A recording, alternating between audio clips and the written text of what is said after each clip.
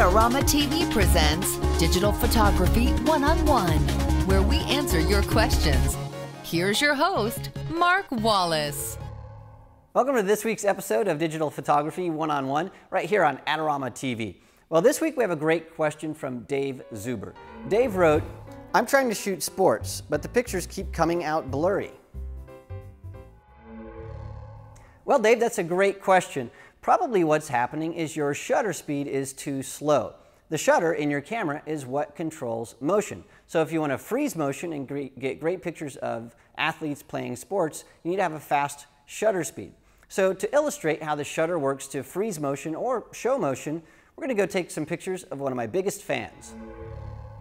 Well, here I am with my biggest fan. I'm going to turn this guy on. Now, what we're going to be doing is we're going to be shooting at different shutter speeds to show you how slow shutter speeds will blur the fan blades and fast shutter speeds will stop them completely.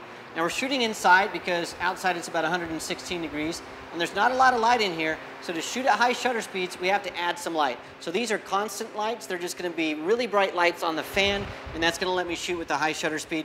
So it's going to look like the fan is totally overexposed in the video, but on the stills, it should work out just right. So I'm going to turn this guy on and turn my other light on. Now I'm going to grab my camera here.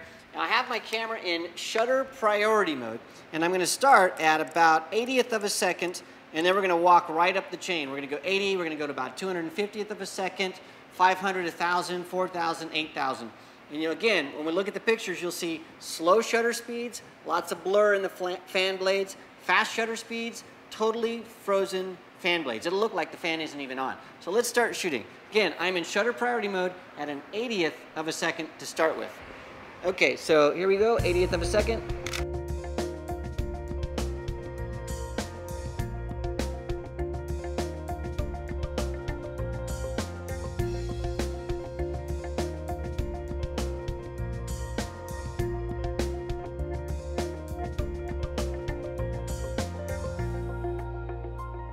Wow, that's pretty cool. So take a look at these pictures and you can see clearly fast shutter speeds freeze motion, slow shutter speeds show motion.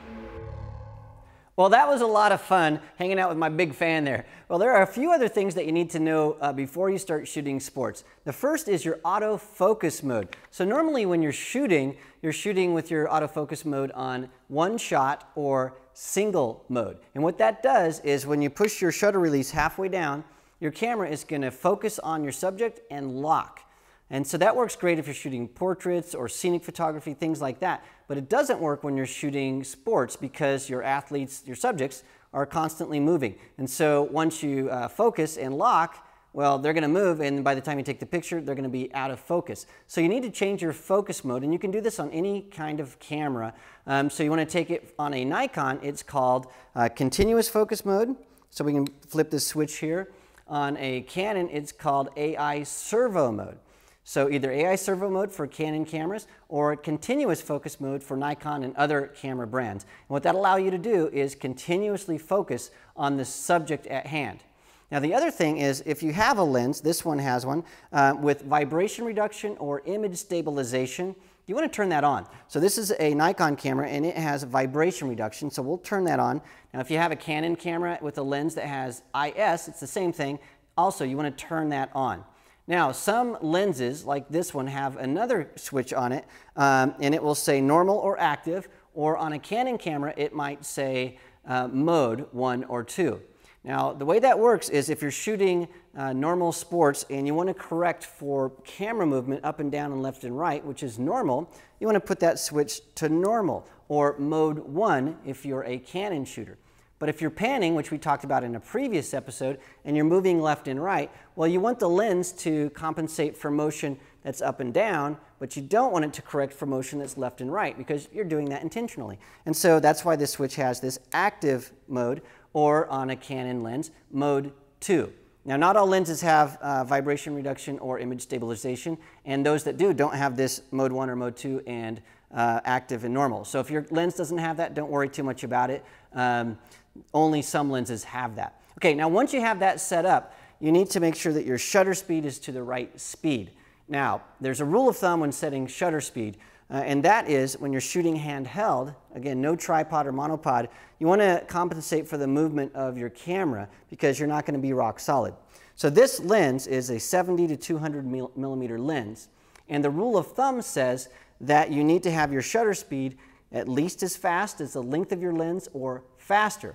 So let me explain it. If I'm shooting at 70 millimeters on this lens, well, my shutter speed should be at least 70th of a second, so the next one up is actually 80th of a second. So I need to shoot at least 80th of a second or faster, and if I went to the 200 millimeter side of this lens, well, my shutter speed should be at least 200th of a second, but I encourage you to go a lot faster than that. The longer your lens, the faster your shutter speed is going to need to be to compensate for the movement of the camera. So I normally, if I'm shooting at a 200 millimeter lens, I try to shoot at a shutter speed of about 500th of a second or faster. And to really freeze motion, you just want your shutter speed to be as fast as you possibly can get it before your camera starts complaining that there's not enough light to shoot.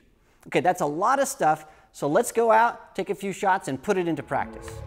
Well, here we are in the park in 103-degree weather, and I'm shooting a free runner. His name is Jake, and he's going to be running and bouncing off a building, and I'm going to catch him in midair, flipped upside down. So my camera is set to shutter priority mode. I'm at 1600th of a second. My drive mode is in continuous drive, and my focus mode is in AI servo. For Nikon shooters, that'd be continuous focus. So we're going to have Jake run and jump, and we'll take a look at these pictures. So Jake, you ready? All right, go ahead. Perfect. Now take a look at these shots and you can see that Jake is absolutely frozen.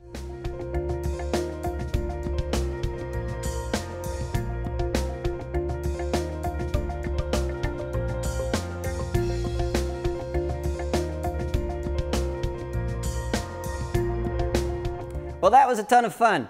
Remember, if you're like Dave and you have a question about photography or photography-related equipment, you can send that to me at askmark@adorama.com. And don't forget that you can see all the pictures that we took and more information about this topic at the Adorama Learning Center. So go take a look and see what they have to offer. Well, we will see you next week.